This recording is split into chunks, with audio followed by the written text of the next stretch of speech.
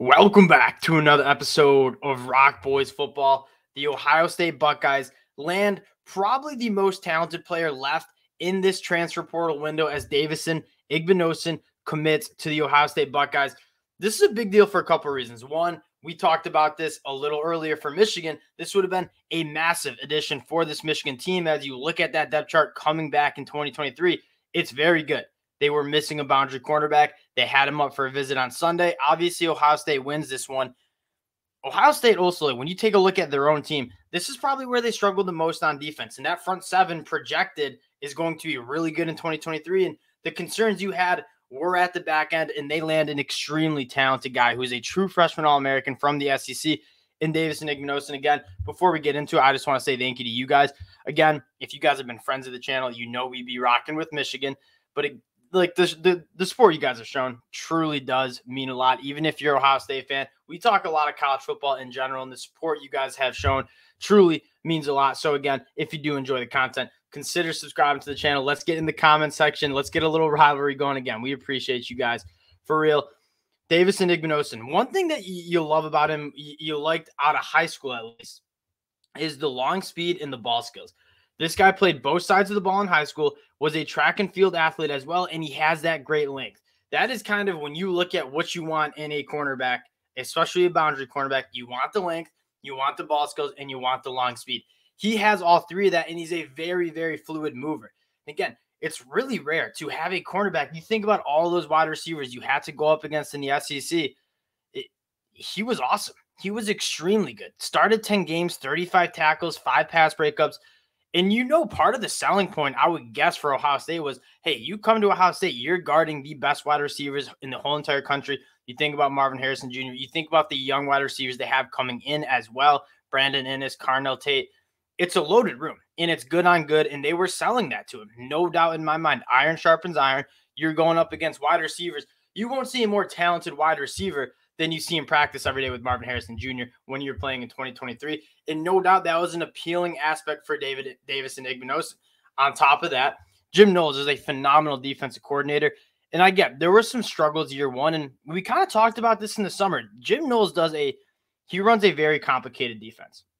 And you saw that with Michigan a little bit too when they brought in Mike McDonald last year. Is that defense, the players were still learning that defense. And you saw some blown coverages. You saw some players really struggle with what they were assigned to do on specific plays, and it reared its ugly head in the Michigan game and at parts in the Georgia game as well, specifically in that back end. And so I think when you add a guy as talented as Davison Igbinosun, it adds a ton of value for this Ohio State team. And you take a look at what they have coming back specifically at that cornerback room. J.K. Johnson, kind of one of the more talented cornerbacks in that room, I believe, out of the 2021 class, transfers out to LSU.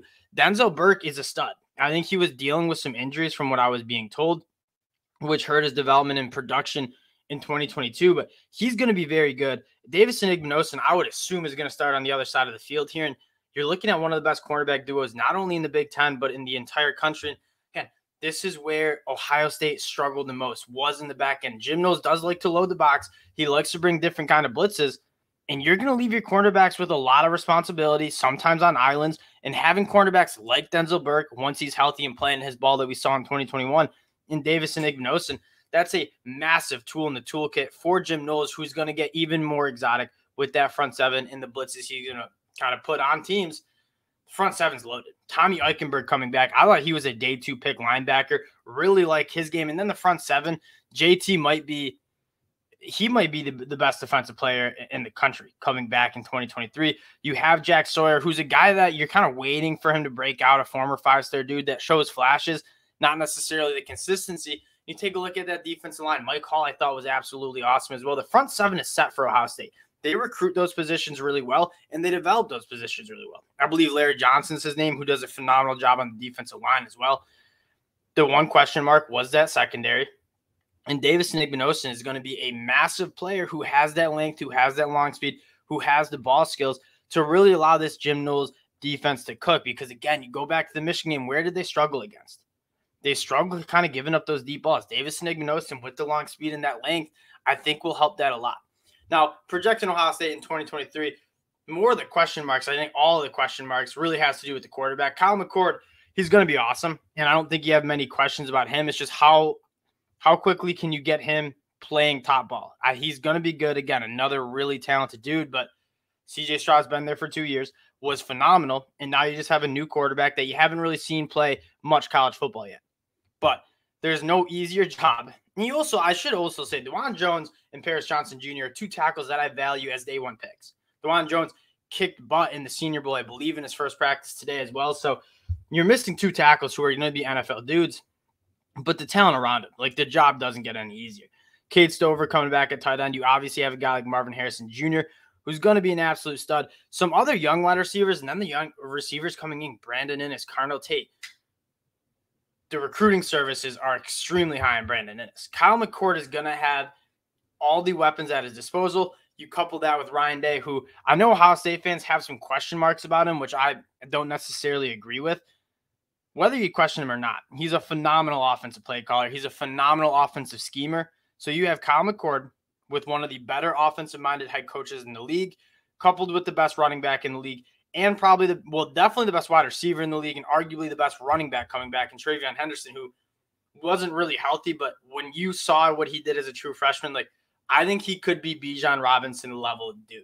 I think that's how good he is. It was a shame that you didn't really get to see him as healthy as he could have been. The question is on defense. That cornerback spot, it gets filled with Davison Igbinosun coming in. Massive, massive get for Ohio State. Big win for Columbus. And again, it makes me sick to my stomach, but they get a lot better with adding Davison Igbinosun, who, again, you see a lot of these transfers who are only going to come in for a year and go to the league or graduate. He's a second-year guy coming in. He's got this year and next year before he's even draft eligible. You might even have him for 3 years, but he's a very talented dude that you know Jim Knowles is going to love to get his hands on and work with. Got to be optimistic if you're a Buckeyes fan. Again, if you guys do appreciate the content and wanted to keep this one short, consider subscribing to the channel. We appreciate you guys, and we'll talk to y'all later. Peace.